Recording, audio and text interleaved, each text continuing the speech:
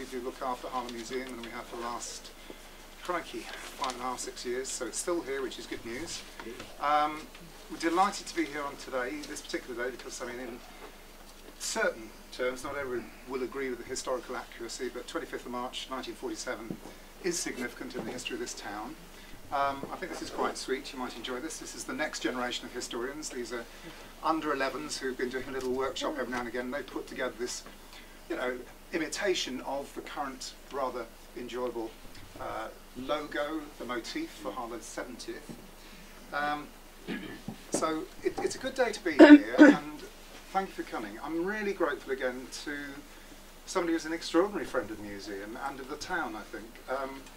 Newens hardly needs introduction, but I'm going to do 30 seconds worth, which is to say the service, public service, is something I really do respect.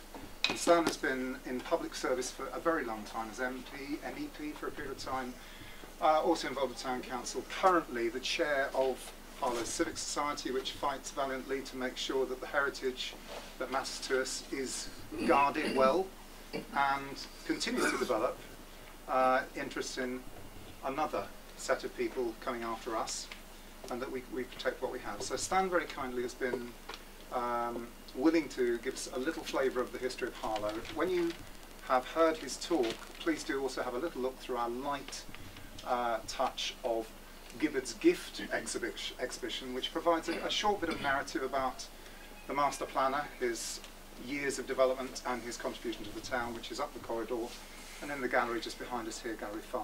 I hope you'll enjoy that. Stan, thank you for being a friend of the museum, thank you for being a friend of the town, and I'm sure you're going to enjoy this talk. Thank you. Yeah. Stan Newens. Now, although Harlow is thought of as a new town, and we've come along here today because this is actually the 70th anniversary to the day of the designation of Harlow as a new town, it is also a very old town with a history stretching back into the old Stone Age. Some Paleolithic or old Stone Age tools have been found. Mesolithic or Middle Age flints are found all over the area. There is furthermore evidence of Neolithic or new Stone Age people coming here for the first permanent or semi-permanent settlements about 4000 BC and beginning agriculture in the town. There are some 8 prehistoric sites identified at Church Langley, at Percy Springs Wood, at the Tesco site and the Old Hut House farm, and more recently more evidence of Stone Age activity and later developments have been found on New Hall estates, and Mike Jury sitting over here suggests that more is coming to light on Mark Hall allotments. Some of these sites developed into Bronze Age sites, Iron Age villages, and then Roman temples. The Roman temple came along, and we have here quite a lot of Roman remains. Harlow has a sacred temple site alongside River Way, which actually goes back to a pond barrow in the Bronze Age, and then to a circular Iron Age temple, and then to a proper Roman brick building. And we have also up near the Gibbard Garden, which I share, there is what is thought to be a Roman villa which has never yet been excavated. So Harlow, as I say, is a very, very interesting historic place whose origins go back long before the new town. Could we in fact have the first slide, please? Now, the first slide, that's the Chapman and Andre map, which shows in fact the situation in 1777. If you look over here, this is Harlow Old Town here. There's Bromley's, which has been destroyed in our time, Mulberry Green and so on. Coming down here to Burford Green and so on. Right, next slide please. This is Harlow in 1873, actually, when it was getting more built up. Next please. Another slide showing Harlow again in the past with Back Street, Fore Street, the High Street here. Next slide please. That is a picture of the remains of the Roman temple site, the Roman temple actually. I've been trying for ages to get that refurbished because it's not in a very good state at all now, but that's when it was actually excavated, and those remains are still there. Next slide please. That's a picture of the Roman temple as we envisage it in its heyday. Next please.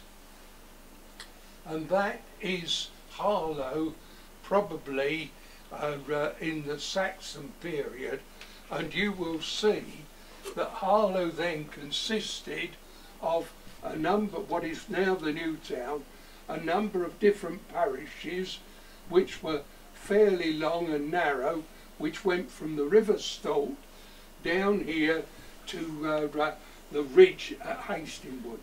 Harlow, Latton, Nexwell, Great Parndon, and Little Parndon in between, with two bits, one there.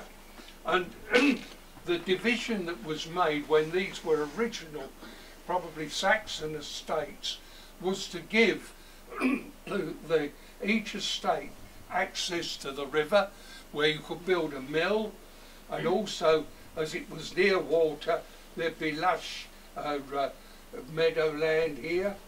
Further up there was possible arable land, and here was still forest where wood could be obtained both for fuel, for furniture and for building purposes. Now the history of Harlow from about 500 ED, when the Romans left in 410, the history after 410 doesn't show up much in the archaeological sense like the Romans. There are in fact several what are thought to be the remains of timber buildings in Harlow, but very little from the Saxon period.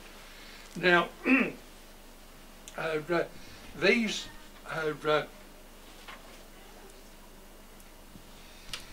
Mulberry Green, which is up here in Harlow, Mulberry Green was originally Montbury Green and was probably the place for meetings when the Saxons were around.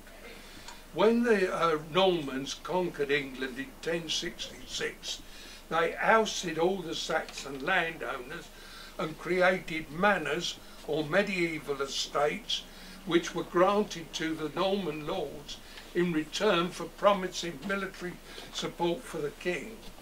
And Harlowbury, if you've not been, go along and have a look at it sometime, is one of the oldest houses, domestic houses in England, Bury St Edmunds, and in fact the house itself is a picture today, and when we talk about Essex, is something of which Harlow can be particularly proud. Nearby Harlowbury is Harlowbury Chapel, which was used for centuries as a barn, but is perhaps the original church for a Minster parish on both sides of the Stolt in that particular area. Now Within Harlow's present boundaries there is a wealth of ancient churches and picturesque listed buildings which go back centuries and constitute a most precious heritage. Churchgate Street, a most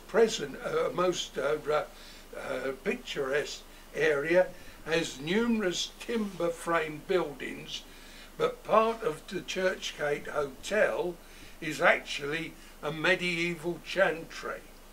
I remember driving down there with Gordon Marriott, who was in one of the first chair of the councils, and he looked at some of that stuff which was very dilapidated.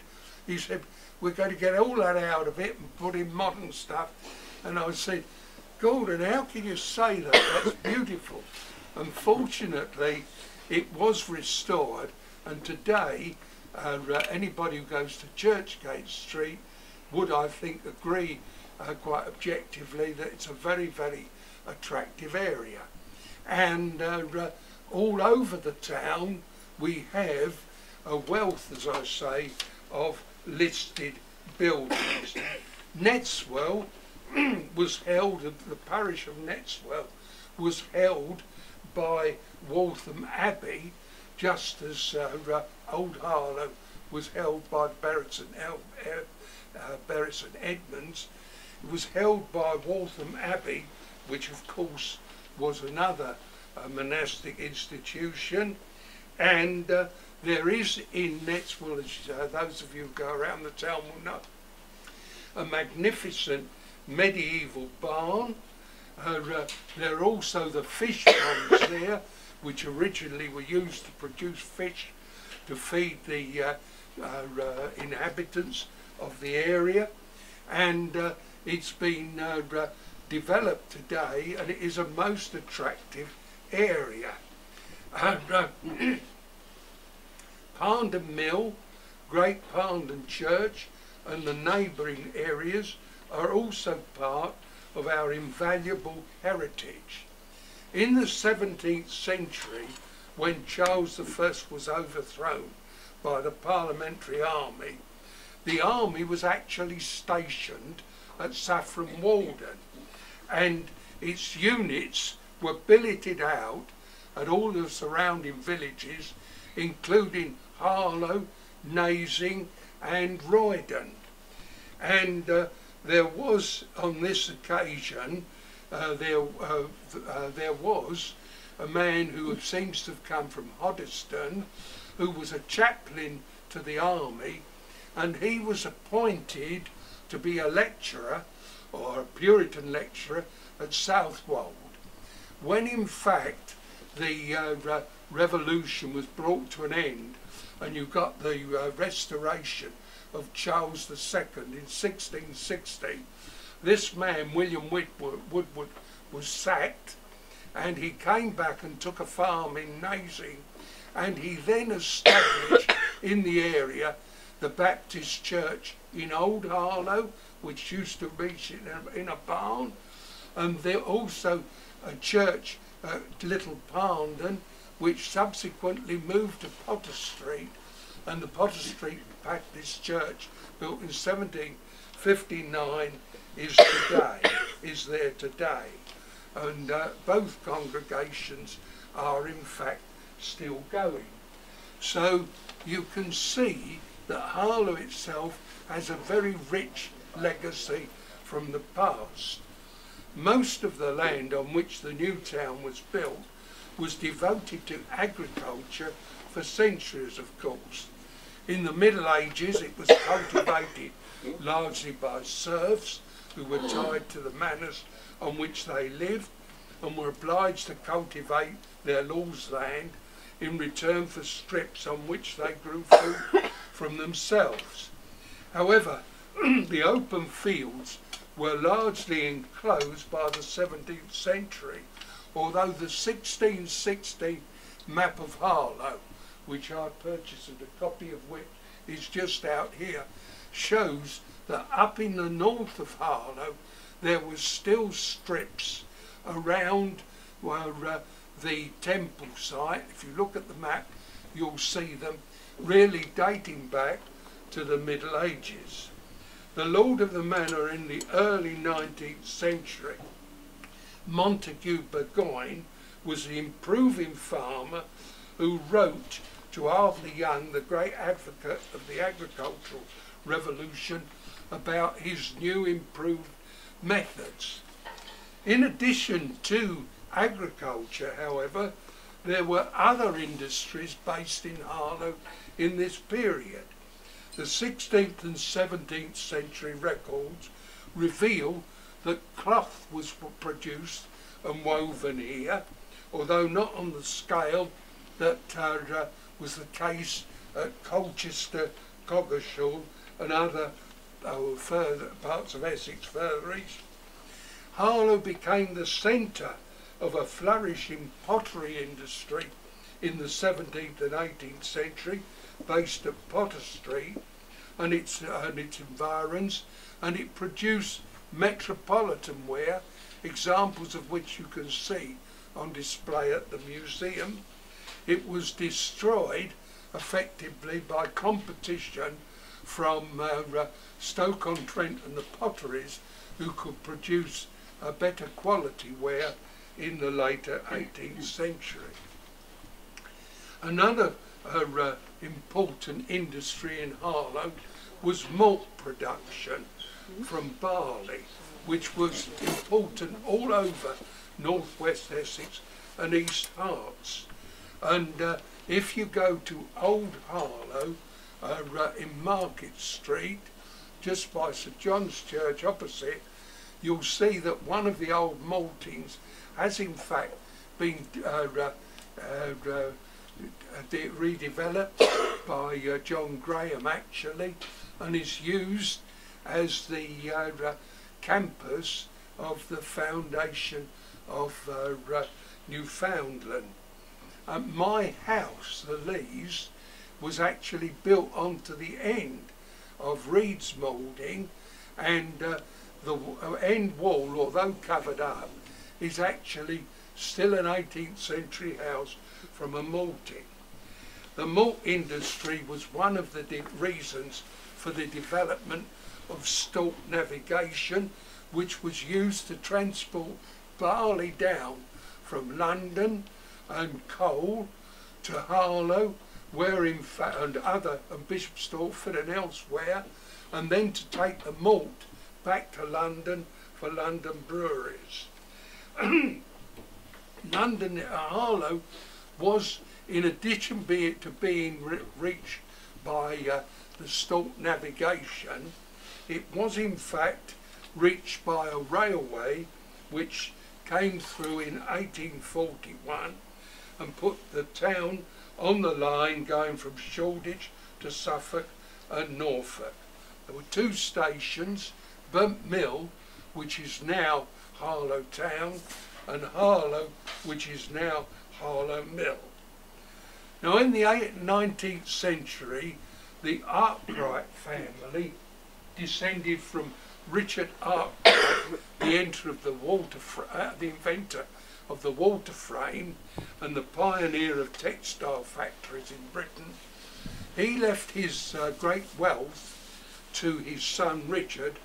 Richard had 6 sons, and Richard Arkwright, the son, set up each of his sons with a landed estate. And his youngest son, his 6th son, Joseph, who lived from 1791 to 1864, the grandson of the inventor, was in fact endowed with Mark Hall. The family purchased more land and lived at Parndon Hall as well as Mark Hall, but after the designation of Harlow as a new town in 1947, they sold their property, as they were obliged to do, to Harlow Development Corporation. Down to the Second World War, Harlow and the neighbouring parishes remained a largely rural and agricultural area in which the community looked up to the landowners and the clergy as its natural leaders.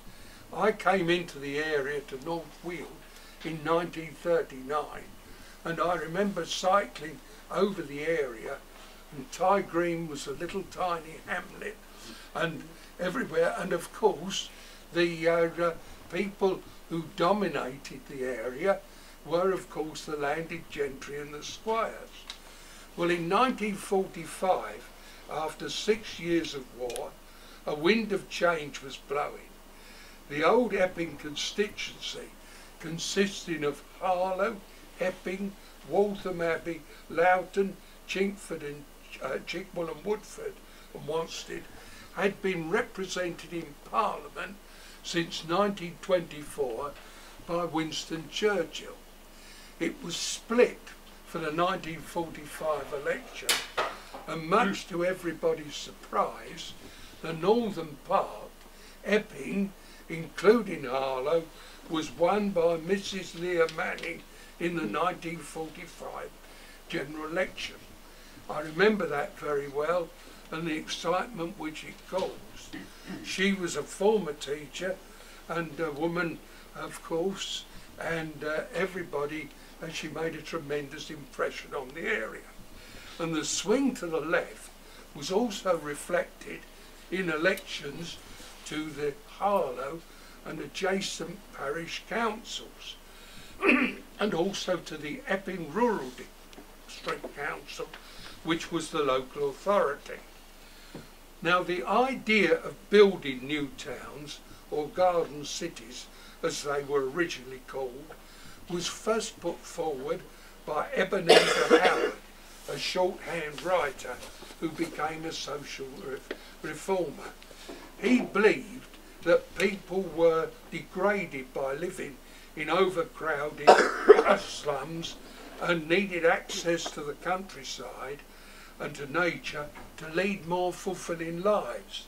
He was responsible for the creation of Letchworth Garden City in 1903 and Welling Garden City in 1920. And Ebenezer's name is perpetuated in Harlow as Howard Way. Just give me a moment.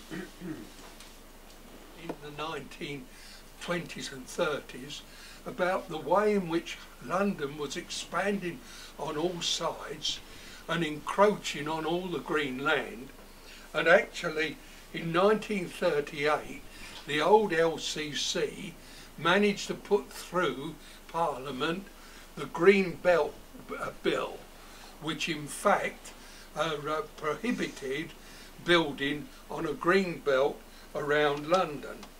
In 1943 the Ministry of Town and Country Planning was established to oversee post-war planning, and it appointed Professor Patrick Abercrombie, commemorated in Abercrombie Way here, to prepare a Greater London plan.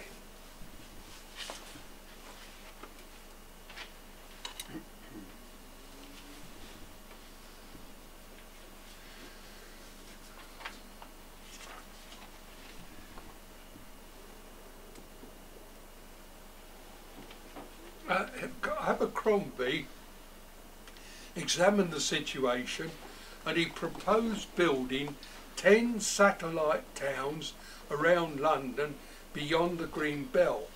In Essex, at Harlow, Ongar and Margaretting. Now immediately this was announced, there was a tremendous reaction locally in Margaretting, Ongar and Harlow to oppose any new town coming to the area, which you might expect.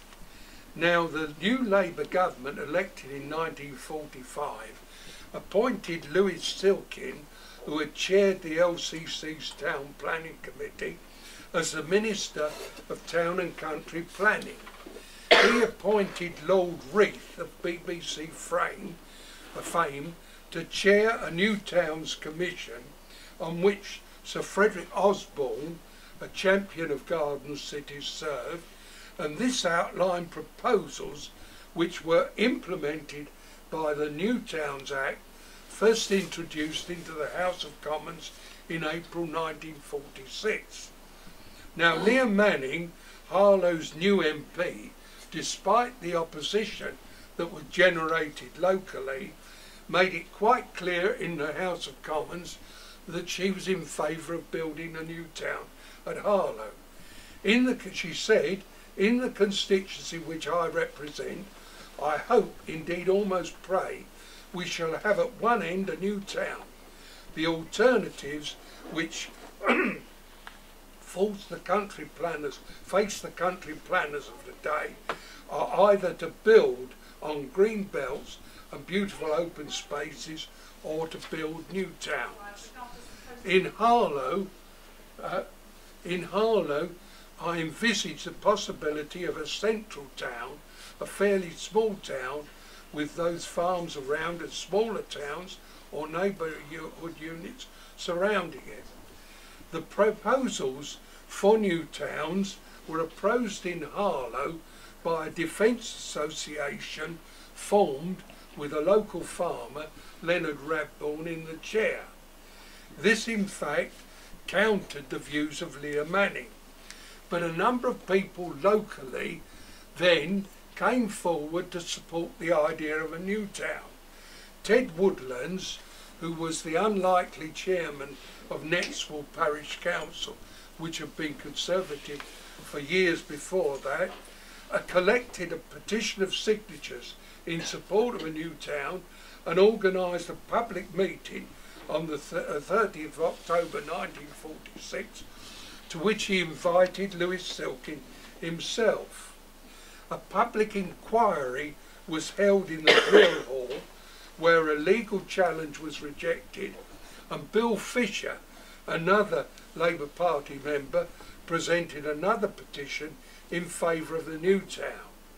The appeal against the decision was withdrawn, and on the 25th of March 1947, 70 years ago today, Harlow was designated as a new town along with Stevenage, Crawley and Hemel Hempstead.